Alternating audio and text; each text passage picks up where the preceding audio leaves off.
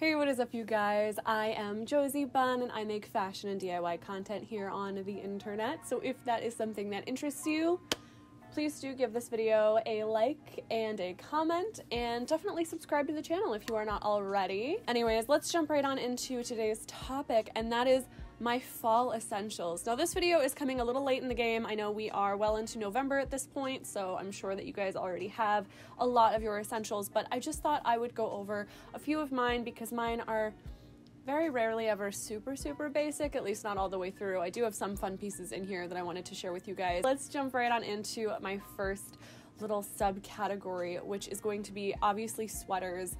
As the weather cools down, obviously sweaters become more essential to our wardrobe, so I have picked out a few to show you guys today. One is my favorite black turtleneck. This is a piece that you guys see constantly in my wardrobe, in all of my styling videos, so of course I had to include it in this one. I'm sure it'll make it into a winter video as well at some point. The next sweater I have for you guys is actually, in my opinion, quite an interesting one, and one that I don't see a lot of people talk about, and that is the sleeveless sweater. So this is a sleeveless mock neck that I have picked out, which is amazing for layering with blazers, cardigans, and other items on top, like jackets and things like that, so that you don't get that weird bunching at like the elbow point when you go to bend your arm, you know, when you're wearing a few layers and it's just like, you know what I mean, and you can just feel all the layers constricting. So I do really like the versatility of a sleeveless sweater. The last sweater I have in this video, but it's basically, you could swap any of these out for any other colorway that you enjoy, anything else. I went with a really warm palette for this video for the most part, and that's just because I really love warm tones in the fall, but a nice rich green or a deep blue could work just as well for essentials for you guys. Just so you guys know, you're not limited to color during the fall. You shouldn't be. You should wear whatever you want, whenever you want, weather permitting. So this last sweater is just this really beautiful auburn, almost burnt orangey sweater that I have. It is wonderful tucked in. It looks really nice. It's a great neutral and a great base to layer on top of, as well as just like build an outfit with. But it is also a really nice standalone piece, and it looks great untucked as well. It falls in a really great place on the hip. Flannels are, again, just sort of a no-brainer when it comes to fall fashion and fall closet essentials, but there is an obvious reason as to why. They sort of act as this great neutral base, no matter their like color. They're a great neutral pattern that you can use. But if you can find those really nice thick flannel materials, those are really going to act as a great base for building other outfits. They look great with band tees, they look great with oversized sweaters, really comfy, cozy. You can tie them around the waist and wear them as an accessory. But I really love them as a layering piece because they really do look good paired with other items, and they do look good on their own as well. But I think really where they shine is like when you're layering.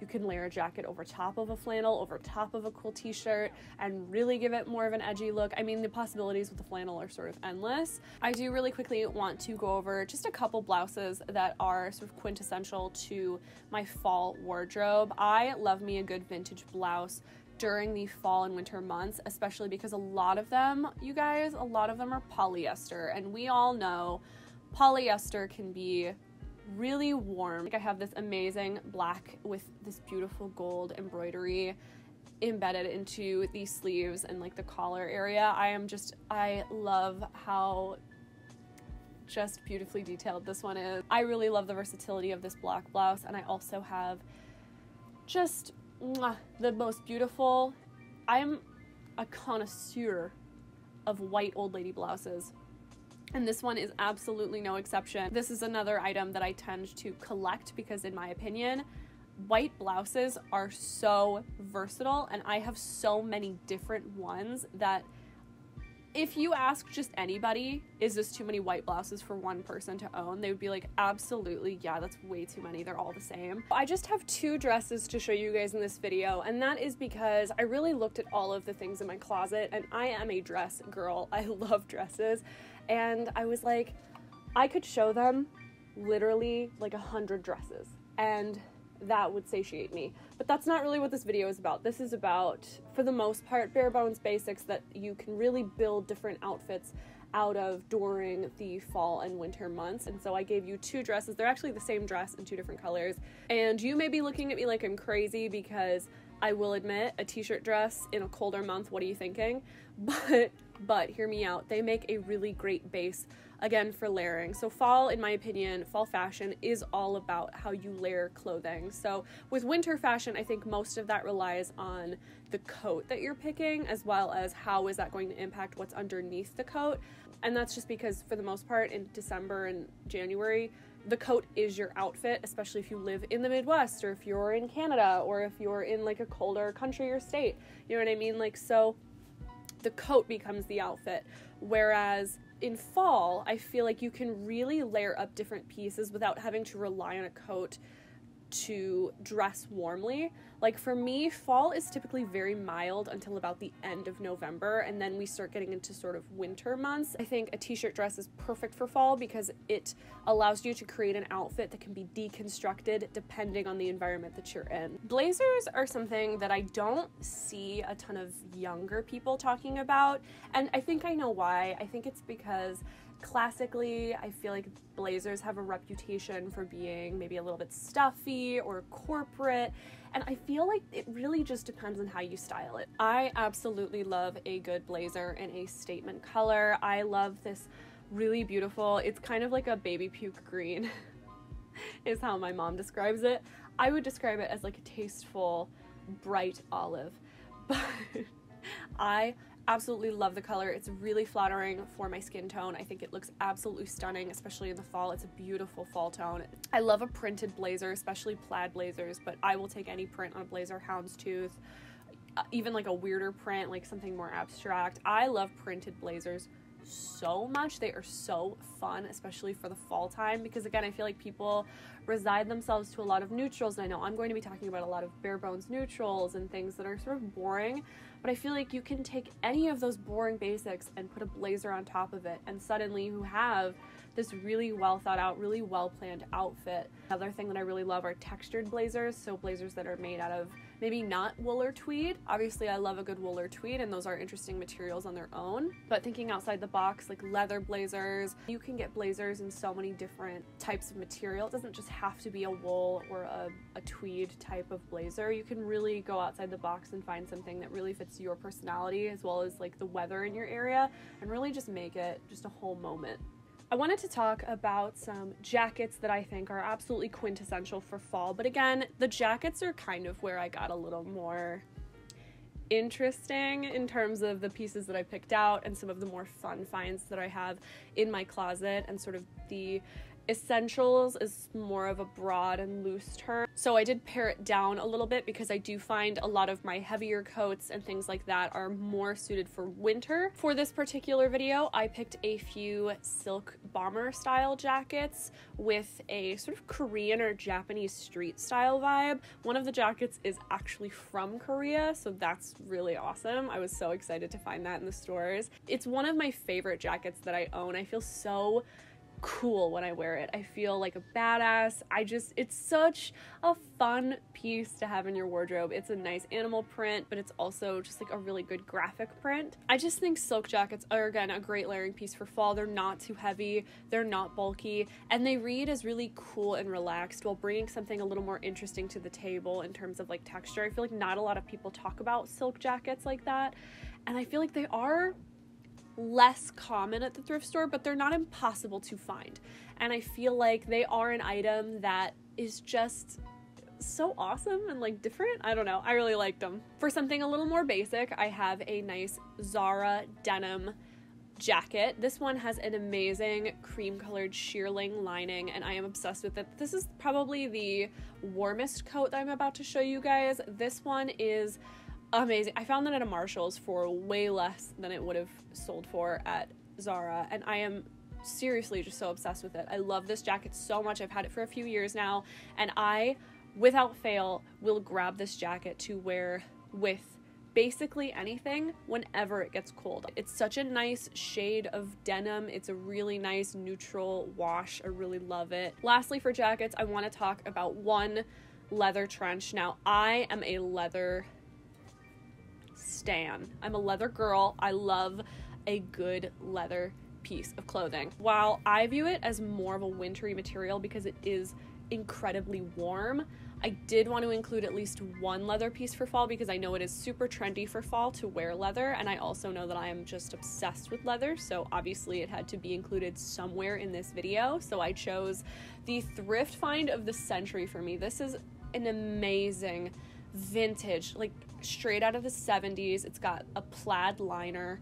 This is fantastic. It's like flannel material. It's so warm and comfy. It's the stunning camel color. It's got the matching belt to go with it. This jacket is everything. This is stunning. This is my number one, I think, one of my number one favorite thrifted items that I've ever brought home. Cardigans are an amazing addition to a fall wardrobe, again, because they're great for layering, but really what they are, and what I try to look at them as, it's just an extension of a sweater. And while I love a really good neutral colored, neutral knit, just a basic everyday sweater, and I have a few in here that I want to show you guys, including, but not limited to, the one that I'm wearing right now. I also have this really great gray cardigan, really neutral. It falls at a really great length for a cardigan, I think. But more than that, I love me a short cardigan, and I love a printed cardigan. Now, this is something that I didn't really conceptualize in my brain until I saw one at the thrift store, and so I picked it up. It was this beautiful plaid. It's like this bright red and black. It has a little bit of green and mustard in it, but it's this bright plaid cardigan. And I was like, I didn't really realize that they made patterned cardigans like they do make patterned sweaters and things like that. So when I saw this, I immediately was hit with like Chanel and Gucci vibes, and I was like, I must have that. I must wear that. That's so beautiful. Skirts are one of those items that are just popular year-round, and I think that's because, again, they're great for layering.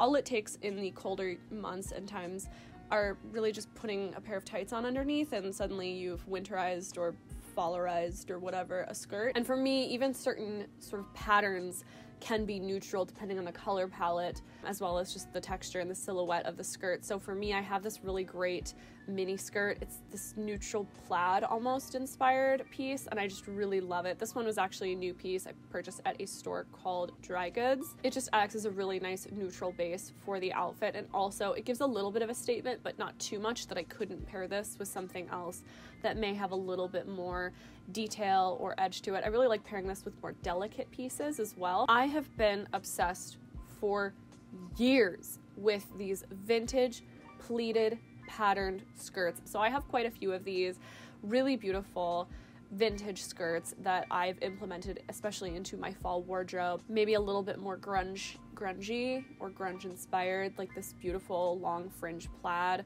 that I have. I really am obsessed with these long printed staple skirts because they make such a statement in your wardrobe, and I think that is really the essence of style, is making your own statement and what your clothes say about you. And I think these skirts are just so fun and, you know, kind of quirky, kind of, you know, but still so fashionable. And I think, you know, paired with certain pieces, like if you pair this with like just a black turtleneck, it really becomes this like timeless and effortless, sophisticated look. Coming back into basics for a moment here, I have this amazing tan denim button front skirt by Anthropologie. Let me tell you, this was so exciting for me to find because I found it at the thrift store for way less. I think they didn't realize Anthropologie was like an expensive brand because it was like maybe $2. I think this is just a really special skirt for fall, and I really love it, and I'm going to utilize the hell out of it this year.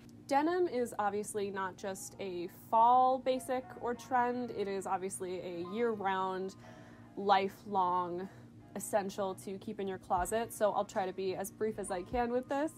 For this particular video, I picked out two pairs of jeans, one in black and one in light blue, but they are both very similar in terms of, I mean, they're the same brand. They're vintage men's Levi's that I distressed the bottom of by just giving them a quick chop. Also, a little more unique, I am a big fan of a leather trouser for the fall and winter time. Now, this could be like a, you know, a sheer lined or fleece lined faux leather legging, or this could be like for me especially, like a nice sturdy genuine leather that I've thrifted. Not to mention I love just the texture and look of leather. I think that it is really quintessentially fall. I think leather becomes such a big trend every single year, year after year, because it is such a great basic for fall. Shoes, very similar to jackets, are sort of my vice when it comes to my collection. I find myself really gravitating towards shoes. So for the purposes of this video, it was really about paring down my massive collection into the 6 quintessential shoes that I have for the fall months. The first pair are these absolutely amazing and absolutely breathtaking snakeskin knee-high boots by Steve Madden. Everything from the deep mustard tone of the shoe to the snakeskin print to the height of the boot to the chunky heel, everything about these boots to me screams fall and winter. They really do make me feel like I'm walking out of like a New York magazine editorial photo shoot. I don't know what I'm saying, but I absolutely love them so much. Immediately following that, I do have a more casual option in a very similar colorway. It's this like sort of mustardy brown. It's almost like an acorn shade of brown. It's just really beautiful, warm tones. Suede shoes. These are originally by Madewell. I believe they're Vans, but they were a Madewell exclusive color, I think. They're a suede with a nice shearling liner to them, just to keep your feet really warm. And I think that these are so cute for fall. I absolutely love how they make me feel like a little Netflix coming of age character, where I'm just about to hop on my vintage bike and listen to my cassette tapes on my way to college. I don't know. I just thought these were really cute. It would not be a Josie Bunn fashion video of any kind without my callback to the 70s and 60s disco era with these Steve Madden white mini go-go boots. So these are my signature boot, I want to say. I wear these all the time. They get so much wear out of them, and when they finally disintegrate into nothing, I'm going to be depressed. I'm going to actually need to buy a second pair of these. While it is simultaneously a callback to vintage fashion, it is also really futuristic and modern, and I think that just juxtaposition is really special. I, of course, had to even the score and show you guys 3 pairs of black boots that I own, because let's be honest, you guys, when we're getting dressed for the fall time, we want to be comfortable, we want to be cozy, and we do want to look cute, but I think a lot of the decision making for our clothes falls in those first 2 categories: what's going to be warm and comfortable and cozy, and what's going to get me out the door quickly. So what are we all grabbing for this fall? Probably black booties of some kind. So I've got 3 here to show you. Of course, I've got my really nice sort of grungy, tough, originally from Shein. I fortunately was able to thrift these in my size. It was heaven was smiling upon me that day. Next up, of course, I have my Clarks booties. Again, another thrift find. These are my go-to shoes because they are waterproof, but they are also really stylish, and I really love the shape of the toe, the shape of the heel. I love the detailing on the side. And of course, finally, my last pair of boots, my like just to the knee boots that I thrifted. These are in a gorgeous black leather. They have this beautiful stitching in the top of them. And that is it, you guys. We did it. This is a massive video. I know. I'm so sorry about it. No, I'm not. I hope you enjoyed today's video and got something out of it, whether it be knowledge or just some inspiration for some outfits you could put together for fall, or a new way to wear one of your old basics that you've had lying around for a while. And of course, as always, stay well until next time, and I will see you next week, you guys. Please subscribe to the channel if you haven't already, and leave me a comment letting me know what your favorite fall basic is to wear come the holiday months. Give this video a like, all that extra goodness and all that extra stuff. And I will see you guys next week. Bye!